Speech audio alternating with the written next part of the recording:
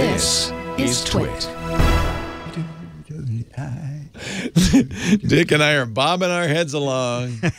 Leo Laporte, the tech guy. It's time for Disco Dick DeBartolo, Mad Magazine's maddest writer and our gizmo wizard. Hello, Dickie D. How are you doing, pal? I am so well. How are you? I am good, and I owe you a thank you. Oh, you're welcome. For what? Okay, so last week I said, Leo, I only have a hardwire Wi-Fi in my back apartment, and I want wireless. What do I do? And you said, well, buy the access point from TP-Link. Oh, yes.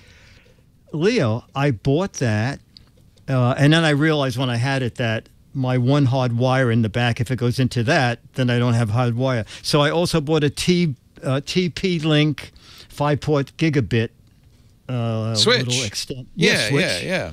Hooked that into that. Hooked my hard wire from the Disneyland into that, and then into the access point. And how's that working? And it's working. Leo, do you know how much a Wi-Fi extender cost? How much? $25. I know. They're cheap because it's not doing anything. Just a little radio. Well, it's doing something. Okay. Well, I didn't even... This one looks really cool. I've never seen antennas quite that big. Yes. I splurged for that because for $18, yes, I could have got one with only 2 antennas. Oh, go for the 3. Yes. And I thought, I need that. Now, it came with something I had no idea what it was, and then Chad told me what it was. A PoE box. Oh, very important. You got to have a PoE box. Oh, yeah. Are you going to say what it is? Or? Power over Ethernet. I have power over an Ethernet in my whole house. So all my switches, you don't plug them into the wall. They're getting power from the Ethernet. Of course, you have to have a switch that sends power over the Ethernet. But, yeah, that's a nice way. Then you don't have to plug it in. It just works. Yeah, and that's free in the box. It came with a PoE injector? Yes. That's for pretty $25. Yes, and the 5-port gigabite. TP-Link is pretty inexpensive, but you know what's funny? Yeah. They're good gear. I like them. I recommend them a lot. Yeah. So what's that you got there? This is the PoE device. Oh, that's the injector. Yes. Yeah. So you plug that into the wall, and then it puts power over your Ethernet, so you don't have to plug in some other device into the wall. Yeah. That is really great. So the 3 things, and I just needed one Wi-Fi cable. I spent $49. And is it good? Is it working? It's working great. Oh, I'm so happy. It's working. Well, you know, I don't know what great is for wireless, because here in the studio I have 350 down and 24 up. Is that wired or Wi-Fi? That's wired. Yeah. Okay. In the back, using this TP device, I have 60 down and 22 That's up. Pretty bad, but you're happy. It is pretty bad? Well, wireless usually is about thereabouts half the speed of wired, because there's overhead. Might be a little bit more, 60%. Okay. You're not getting quite as much, but you know what, 60's plenty, right? All I need it for is when I'm using my laptop in the back so you're happy. Apartment, and I want to watch maybe a YouTube video or something. That's plenty for that. I'm very happy. Yeah. And I just wanted to thank you and say that. And it became your gadget of the week. Yeah. And the thing is, I never knew what you called that thing. I kept reading, take an old router. Yeah. You could do it with that too. Yeah. Yeah, but then it said change the address, and it's a little complicated. I don't want to move. I don't want to move just to change my address. No, you don't want to move.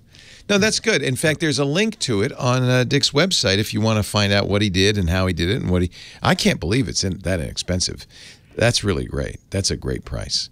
All of that. That's because it's not doing any routing. It's really just a little radio receiver and transmitter. So it's good. That's good. Even. Yeah. With 3 antennas, it looks good. I like the my non-techie friends. My non-techie friends come in and go, "Whoa, what is that with the 3 lights?" It looks cool. Yeah. This should play. Oh, that would be great. It's alien technology.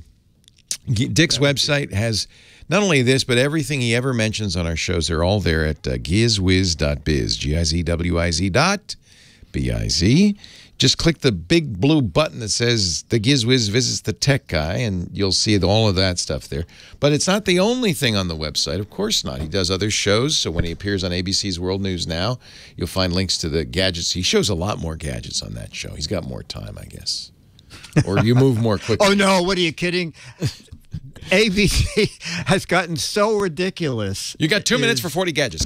Hurry. Oh, yes. No, you're absolutely right. Yeah. There is no wider gap than between podcasting and network television. Leisurely. We're leisurely. Yes. Yes. You can talk about something. Even the radio is more leisurely. When I used to do Live with Regis and Kelly, Gelman would always say, I'm sure you used to do it before me. I'm sure he did the same thing to you. So bring 100 devices.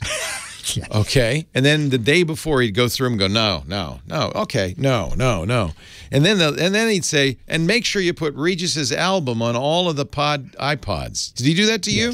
Yes. I think that was single-handedly you and I accounted for 90% of the sales of Regis's album. Absolutely. And when I did the first Back to School, my segment producer called and said, Michael said, nothing too techie because Regis won't understand it. He doesn't. The night before the show, he said, HP has a new computer. Try to get one there by tomorrow. I said, you said don't use. They said, well, Michael wants to see this computer in person. But this is Gelman, the executive producer. I imagine he's still at the show. He still is. Yeah, I know Marianne, our producer, is retired. But Gelman goes on and on and on. Regis is retired in more ways than one. And the big retirement. Big retirement. But Kelly's still going strong. Was Kelly there? Or no, you were with... with Kathy Lee. Kathy Lee. Okay. Yeah. I got to work with Kelly. I think you did both of them, right? No, I never worked with Kathy Lee, no. But Regis and Kelly. And then Regis announced he was going to retire on a show I was on, and everybody was flabbergasted. And I did a couple more with his replacements, various replacements, but I missed Regis, so I stopped doing it. Yeah. But the point was they would ask for 100 gadgets, and then you'd show 4 because you'd only have a minute. It was like and Gelman had a little sign, a little whiteboard that he'd write "move on it, and then he'd tap it and go tap tap tap tap tap tap tap tap move on tap tap tap tap. That was fun. I loved doing that. I really did. That was good. I don't think there's any a move on sign in the podcast. No. Although occasionally we do need to move on, like now. But if you go to gizwiz.biz, you can also play the "What the heck is it" game. No, we're not moving that fast.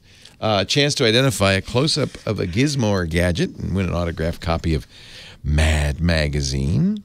And, of course, Dick has lots of other stuff on the website. Dick's blog and log, Gizmos Ahoy for his boat gadgets, GizWiz Garb Edge, and Mad Collectibles and Match Game Collectibles, too. There's lots of fun stuff on there. So, gizwiz.biz. Dickie D, have a wonderful week. You too, buddy. See you next week. I'll be here. Oh, you better. Who's gonna tell me the crappy gadget of the week?